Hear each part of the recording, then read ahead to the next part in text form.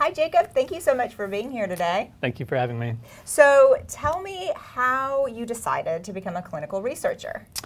Well, in all honesty, I didn't decide. I kind of fell into it like many of my colleagues do as well.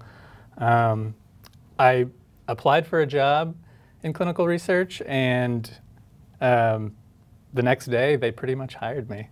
It was that easy. Oh, you're like in really high demand. That's pretty impressive. Mm-hmm. I worked in a phase 1 unit in Austin, Texas, doing all various kinds of clinical trials, from HIV drugs to GI drugs to heart drugs.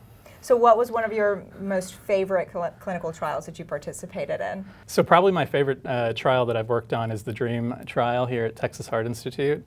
First of all, it deals with stem cells, which was totally new to me, very interesting, very novel.